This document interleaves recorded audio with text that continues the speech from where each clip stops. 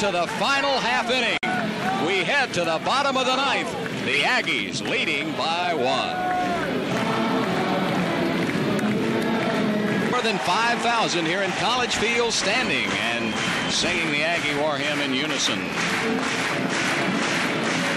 They would like to finish it off right here, and it will be up to Scott Sintala, who came on to get a big strikeout to end it in the bottom of the 8th inning. And it's resting on his shoulders. Texas will send up John Prather. Correction, we'll have a pinch hitter, Jeff Schultz.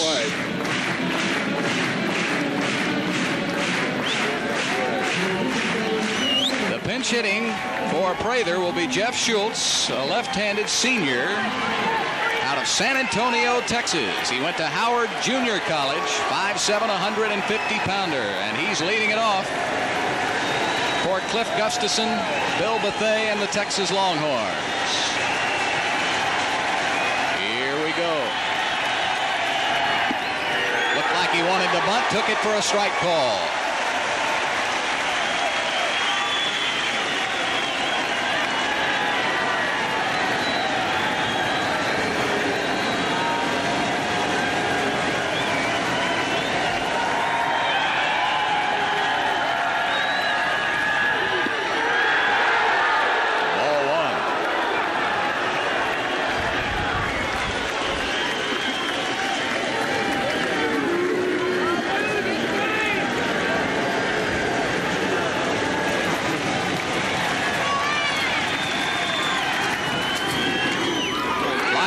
Center field, Kirk Thompson calling everybody off, and he's got it for the first out.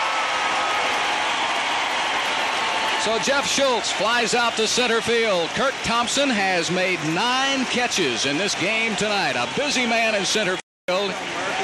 And the Aggies are now 2 outs away from the Southwest Conference Tournament Championship. Lance Jones will be the hitter for Texas. Jones walked in the first, doubled in the second, grounded out and flied out. So he is 1 for 3 tonight officially. A very pesky hitter for Texas, and a strike call.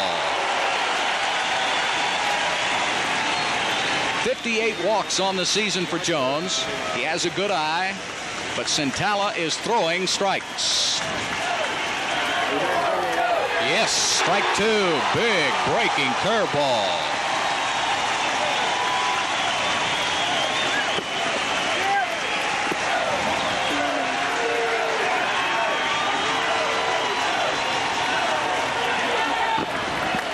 Ball is high, and it's 1-2.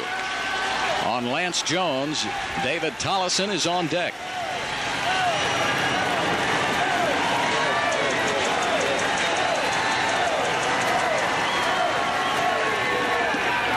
Ball missing high, and the count goes to 2-2. Well, Jones would like to hit his way on, but he'll take a base on balls, anything to set the table for Tollison and Bryant. The Aggie dugout pacing nervously. They don't want to come back tomorrow. 2-2 pitch. And the count goes full to 3-2.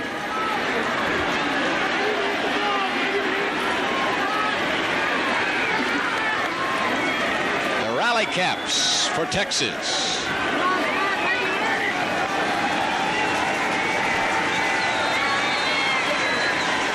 Two pitch.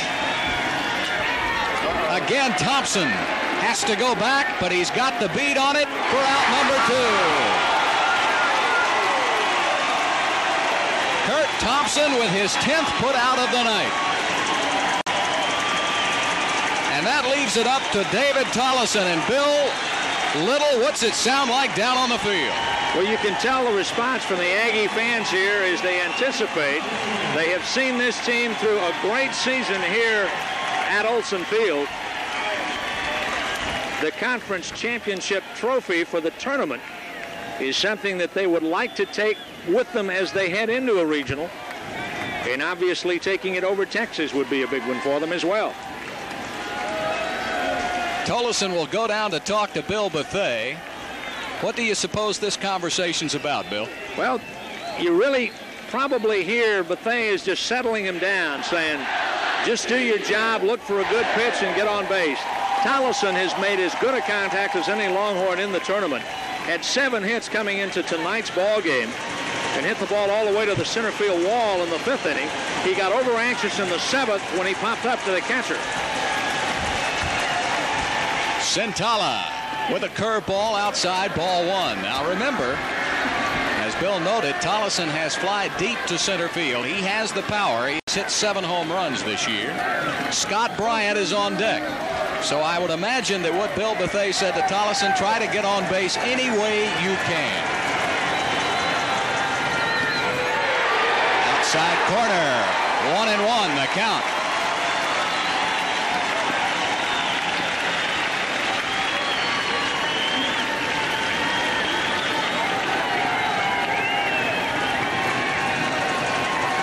We'll let the crowd tell you about it.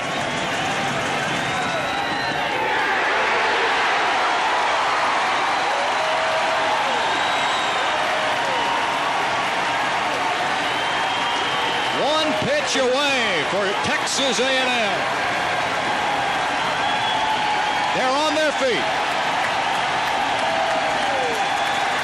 5,200 strong.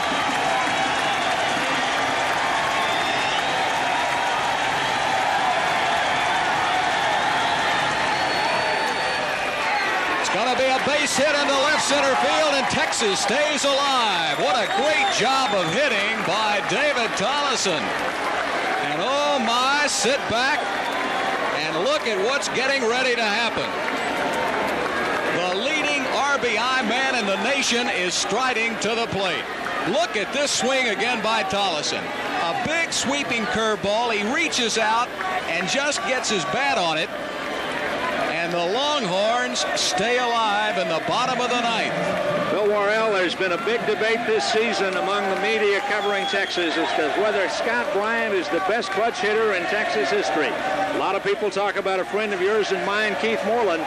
He has a chance here to prove right now who's right. He laid off the curveball. He had a notion. The thing that impresses me about Bryant is he is a very patient hitter. So Sintala will have to pitch to him. Bryant with 104 RBIs this year, 18 home runs. He doesn't have to get all of it to hit it out of here. A 2-run homer, of course, would win it for Texas. 1 out is all the Aggies need. Strike call, 1-1.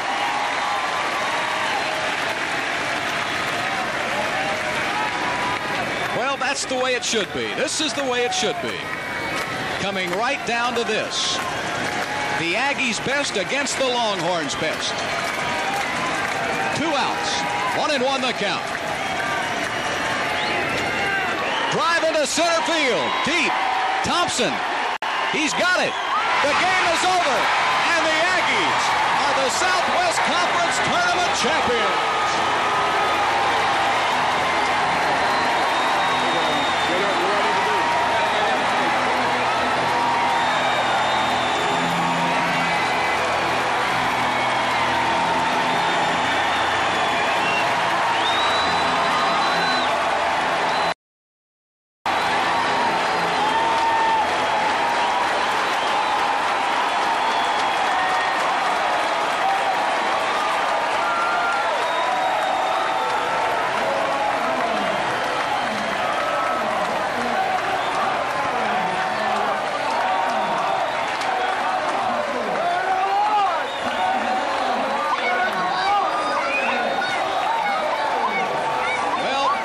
Johnson and the Texas Aggies share the regular season championship with Arkansas.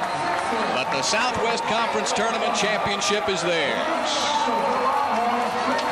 The Aggies swept through the tournament undefeated, but not before some exciting moments coming down the stretch. It was the best reliever, Sintala, going against the best hitter in the country. And the Aggies win the game 5-4. We'll be back with more from Olsen Field in just a moment. brother, it didn't stay that way long. The Texas Longhorns scoring 3 runs in the first inning. The Aggies coming back to score 2 in the third and 3 in the fifth to take the lead 5-3. The Longhorns got 1 in the 8th and had the winning run at the plate in the presence of big Scott Bryant, who flied out to Kirk Thompson for the 3rd out, and the Aggies win the Southwest Conference postseason tournament. It's a happy Texas A&M squad, and Bill Little is standing by with the victorious manager. Mark, before the ball game, you and I talked about the fact that you'd like to see the day when fans could appreciate the Texas and Texas A&M series, and tonight's ball game, I think, was a tribute to the Southwest Conference. Well, I do too. I think 2 good ball clubs come right down to the wire. It was a heck of a ball game. Some athletes went across the line, played under the pressure, and it was a good ball game. Mark, your ball club obviously has done it all at home, and I know you got to be proud of them. They're the #1 team in the nation, and let's pay tribute to them. Well, I'm proud of these guys. They played hard, and we play better at home. The fans really help us a bunch, so it makes it a lot of fun. Big ball game for Scott Centala. He came in and got the job done for you, particularly there in the last inning. Oh, tremendous job. You know, he's a reliever, and he's our short reliever and our fireman, and he did a great job tonight and answered the call. You talked about Jim Newman, and he's the guy that hit the home run that tied it. The senior leadership is really important to this team. Well, it is. We've got a bunch of veterans, and we're going to miss a bunch of veterans next year, but they've really answered the call and come under the pressure, and Jim Newman stepped forward, didn't have a great day yesterday, and got us a big home run today. And now a step forward. Let's go to the regional. Well, I'm rooting for all of our Southwest Conference teams. I hope they all do well. And this one here in College Station, the Central Regional, any idea of who's coming? No idea at all. Good luck, Coach. Thank you, Bill. Well, they're going with a presentation now of the trophy, and you heard the comments of Mark Johnson. All right, thank you so much, Bill Little. And the Texas Aggies, there hasn't been anybody leave. They're enjoying this and taking in the moment. The Southwest Conference would like to pass along the Southwest Conference down on the field and will present the awards to the winners.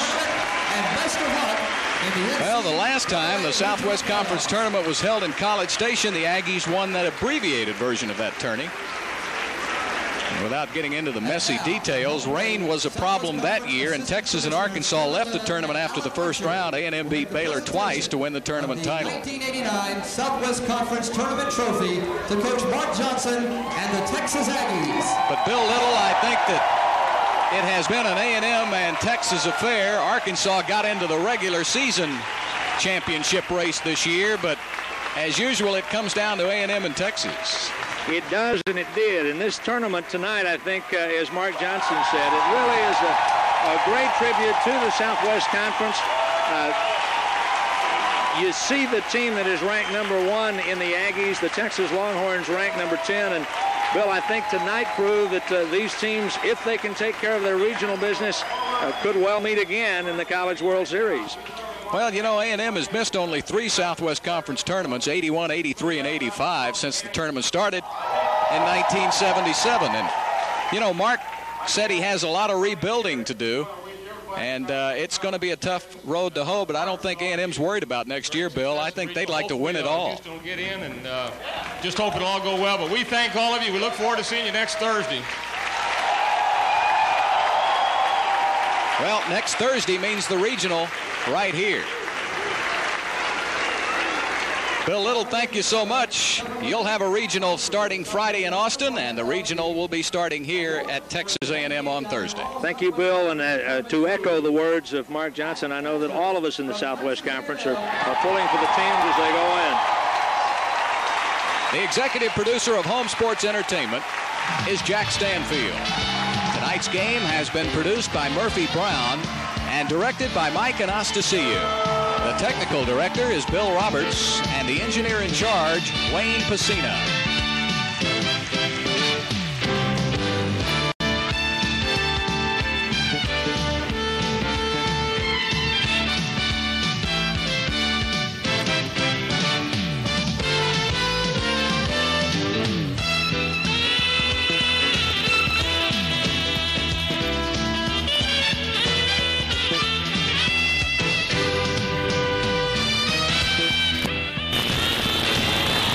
Congratulate Texas A&M, the 1989 Southwest Conference Baseball Tournament champions once again. Today's final, A&M 5 and Texas 4. For Bill Little and all of us at HSE, I'm Bill Worrell saying so long from Olson Field in College Station, Texas. The 1989 Southwest Conference baseball season has been the proud presentation of Home Sports Entertainment.